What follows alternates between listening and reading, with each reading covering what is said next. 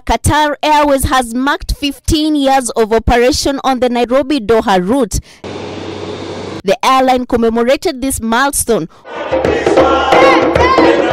with a celebratory performance by the national dancers upon arrival at the Jomo Kenyatta International Airport. The airline is one of the few global airlines that never stopped operations during the COVID-19 pandemic. It currently operates double daily flights between Nairobi and Doha, serviced by its modern fuel-efficient Boeing 787 Dreamliner, featuring 22 seats in the business class and 232 seats in economy class.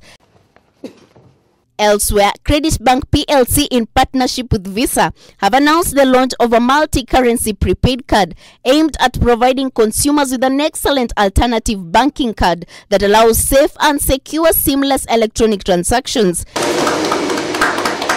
Credit Bank's Connect prepaid card will be a contactless touch and go card that can be used to shop, dine, fuel and pay for services anywhere in the world.